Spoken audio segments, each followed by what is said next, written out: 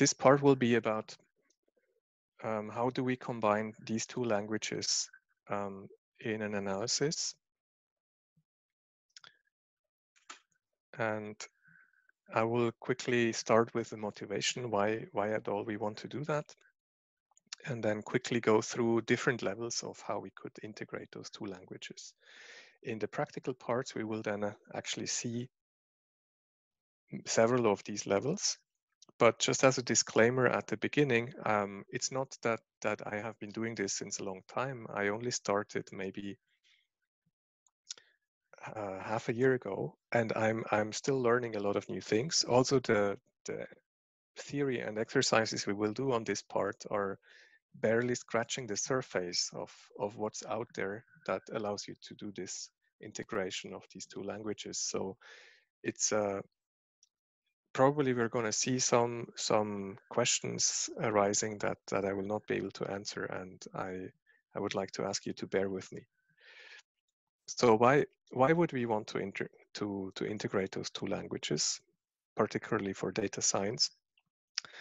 They have some things in common. They're both open source programming languages. They both have really large communities, and these communities are very active and are providing new libraries and tools continuously, basically. Both languages also have a well-defined interface to compiled languages like C or C++, and that makes it also easy to go to that lower level if efficiency is really what's asked for. But then they're also different. Python is a really general purpose programming language. It's really cleanly designed, efficient, that is very modular. And therefore, it's usually the language of choice for people who want to deploy software, who want to roll it out to their customers, and who have large projects with a lot of interacting parts. And there are some really great Python packages like SciPy or SCVelo if you are interested in single cell data, or also scikit-learn, Keras, or PyTorch if you're interested in machine learning. So that's all things that speak for using Python. Similarly, R has a number of things speaking for it. It's more a statistical modeling and data analysis language designed by statisticians. It's therefore really great for exploring data and visualize data. And also there we have a number of packages, mostly from the bioconductor project, that are really strong motivators to use that language, like just naming a few here: HR, DESeq2, Scran or Skater, tidyverse, ggplot2, and Shiny. So if you Google Python versus R, you will find a million and one different comparisons of the two languages. I quite liked this tweet here, which compared R to Batman and Python to Superman. But that's not really what I want to do here. I don't want to discuss pros and cons of these, because why would you choose if you can have both of them? And in a typical data analysis project, we already combine various tools from different sources, because it's very unlikely that any one single tool or programming language will give us everything we will need. But at the same time, it's also nice to have an analysis workflow that is as simple as possible, that has, let's say, few scripts or a few steps and few intermediate files. And in my personal case, the reason why I got into this was really because I'm usually more an R and bioconductor user, and I use that primarily to analyze single cell transcriptomics data. But there is a very nice package from the Thijs lab called SCVelo that implements RNA velocity analysis. You will actually hear more about that package tomorrow. And so I was in the situation where I had to combine SCVelo with my existing R bioconductor workflow. So when you're thinking about integrating those two things, you can do this in many ways, of course. And a simple way would be you're just breaking your analysis workflow, your pipeline, into chunks that are homogeneous. So each chunk is either something that happens purely in R or something that happens purely in Python. And you run them one after the other. And that works really easily. The only problem is that these chunks don't really talk to each other. And at the end of each chunk, you need to kind of save the state of the project, usually in the form of some output files. And in the beginning of the next chunk, you need to read that state back in. So what you're ending up usually in a project like that is with a lot of disk space dedicated to saving these intermediate files. And also some plumbing code that writes them out or reads them back in. Since a long time already, there are so-called, or what I call, bridge packages out there. So these are packages that are either a Python package that allows you to interact with R, or an R package that allows you to interact with Python. I call them bridges because you would still only primarily work with one language, but through that special package, you get kind of a bridge towards the other language. And we will see such bridge packages in action later in the exercise. I think those are really great, and some of them are quite comprehensive in what functionality they provide. But they are specialized packages, and they kind of force you to understand the functionality and also the vocabulary of that specialized package. So in order to use Python from R, it's not enough to just know Python. You also need to know the interface of the bridging package, which would be reticulate, for example. And the same is true for the other direction. You need to know how RPy2, for example, works and what kind of methods and functions it provides in order to use that bridge. So for me, this is not super ideal. And it also doesn't allow me to just have my unmodified R code and my unmodified Python code and have them talk to each other. So that would be something that I would call a truly integrated workflow, where I can write a single script that has R parts and Python parts without me having to use a special interface. So a lot of the integration of the two worlds would happen transparently for me. That would be kind of my preferred solution. And it turns out that actually we have solutions like that out there, which we will also see in the exercises. So what's really special about that is that we have objects that will be shared between the two worlds. So we can have, for example, a data frame in R that is available as a pandas data frame object in Python. And that of course, the nice thing about that is we don't have to write that many output files anymore. Just so you know, if you have a question or so, feel free to interrupt me anytime by just raising your hand in the Zoom feedback. Okay, so let me very quickly give you just a few words on each of these three approaches. So as I said, breaking things up into pure R or Python chunks is something we have maybe already done already. We can still organize workflows and integrate them to some degree by, for example, using makefiles or snakemake or Nime or whatever common workflow language. That's super flexible, but I said it's not really integration. It's more one after the other with a requirement to connect the different chunks yourself. So that's not really what I want to talk about in this block. In the bridge approach, we have two prominent packages. One that's called reticulate, which allows you to use Python from R, and one that's called RPy, which allows you to use R from Python. And we will use both of those in the exercises. I think they would be the method of choice if you anyway want to primarily use one language and just do a few things in the other language. But you need to kind of know a bit about those packages, which I see is their biggest disadvantage. And then finally, we have the truly integrative approach. Before I go there, just a quick word about display conventions now for the slides and also later for the exercises. You see these blocks with a colored background. They are actually showing code.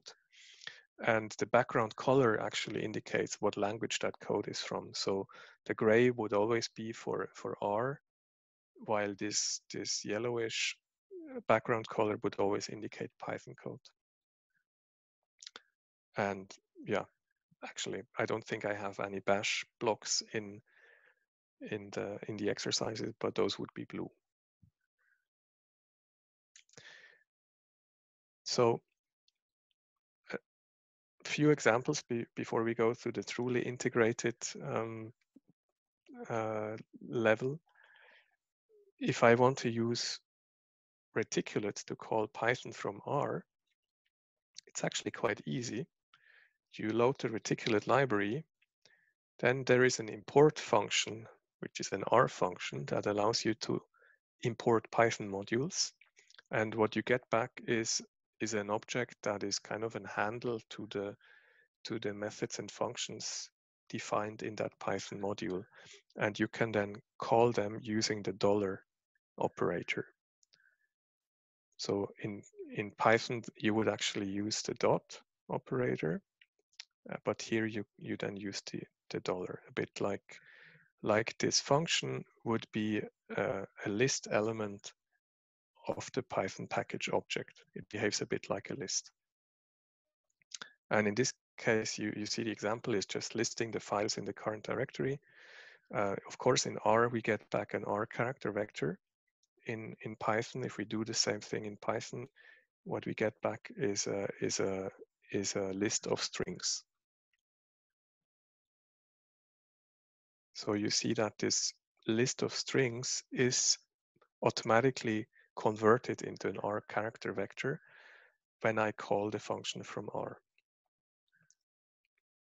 So you could say reticulate in that sense is not, there's not so much vocabulary you need to learn. This is relatively close to how the code would look like in Python.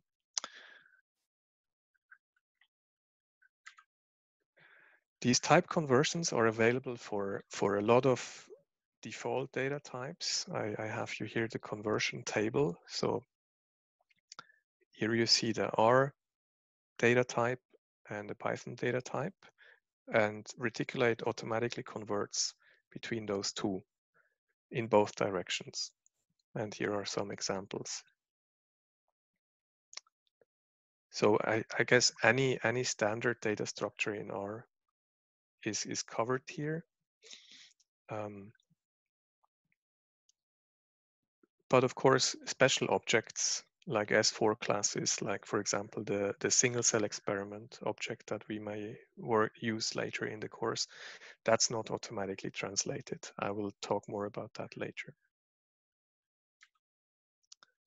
And because reticulate really does this bridging very nicely, it's also used widely in other packages that may even hide the fact from you as an R user that you're calling Python code in the background. And two prominent examples of that are the R TensorFlow and the R Keras libraries, which actually call the Python libraries in the background through functionality provided by reticulate.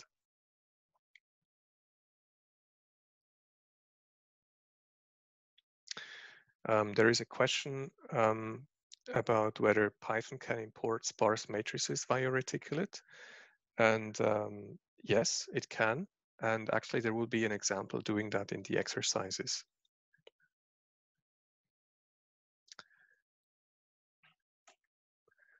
So let's look at the other direction. If you're more a Python programmer and you would like to use R functionality, you can use RPy2. It's actually much older than reticulate. Reticulate is maybe only 2 years old, while RPy2 is, I think, at least 10 years old. And there was even an RPy before that. And you will see in the exercises, RPy2 is actually a huge package with a lot of different functionalities. There is, for example, a low-level and a high-level interface, plus a specific support for JupyterLab notebooks. The high-level interface looks like this. I'm importing the library in Python, and I can then use the .r object from the R objects as an entry point into the R world. And I can basically ask for a bit like this .r would be a dictionary for elements where the dictionary key here that I'm asking for actually refers to the object name in the R world. And what I'm getting back is then automatically translated into a Python object of the suitable type. In this case, you see it's actually a list of floats. And in R, that's the same thing in R directly. And it's actually the same value. It's just that R does some rounding when it's printing that variable. So in the type conversions are, I would say, more flexible in RPy2, but also much more complicated. The low-level interface is something that is very efficient. It actually hardly copies over things. It's just wrapping the R objects and gives you Python pointers to them. So that's good for speed and efficiency. And you even have in the higher level interface, it does do some copying and conversion using these converter classes, and you can also create new converter classes for specific objects that may not be supported yet. And one of these that we will actually see later in the exercises is converting from a single cell experiment object into an AND data object. I can't really go much further into details here. If you are interested, then you will find more information under this link. And so finally, the truly integrated level where I'm using a single script or notebook that uses both languages. They are available both in RStudio, and they're actually driven by Reticulate in the background. And they're also supported by Jupyter. And in this case, they are driven by RPy, specifically by RPy, IPython, RMagic. And we will see both of these in the exercises. So I think those probably for me are the easiest to use. My personal favorite is RStudio, writing R Markdown documents with the Reticulate in the background that allows me to just include Python chunks in it. Of course, things need to be set up properly. So of course you need a Python installation. Of course, the Python modules need to be there. And of course you need to tell Reticulate which Python to use. And we will see how to do that in the exercises. Before we actually start doing that, I would like to just say a few words about notebooks in general. I found this hilarious presentation by Joel Grus, who is a data scientist who's also written a couple of books about data science and is a Python programmer. And he basically had this presentation at JupyterCon 2018 where he says he doesn't like notebooks. He was talking about Jupyter notebooks, but I think his arguments apply equally to RStudio notebooks. And in a nutshell, he says notebooks are bad because they allow you to run the different chunks of code out of order. And by doing that, or by editing, let's say, an upstream block and just rerunning that upstream block, but not all the downstream blocks, you could create an incoherent state of your notebook, and that may be confusing. That's essentially his his message. And I fully agree with that. And that's why I also wanted to mention that quickly. So how does this look like in RStudio? Here you see a screenshot. You can really have these code blocks that are started in an R Markdown document by the 3 backticks, and then in these curly brackets, the language that the code will be parsed with. So this is an R block and this is a Python block, and that's pretty much all there is to it. So you can really use your pure Python language in that script as you do your pure R without having to learn the bridge syntax. Still, you are able to access objects from the other side using the special Py R objects or the special R Python object. For example, here you see I'm using an R chunk that accesses the Y here, which is a NumPy array, via the Py object. I don't want to spend too much time here. We will see that in the exercises. And similarly in Jupyter, you can do that by using these special %R or %% indicators at the beginning of a line or of a chunk to indicate that this cell in the notebook is actually containing R code. So with that, I'm through the introduction.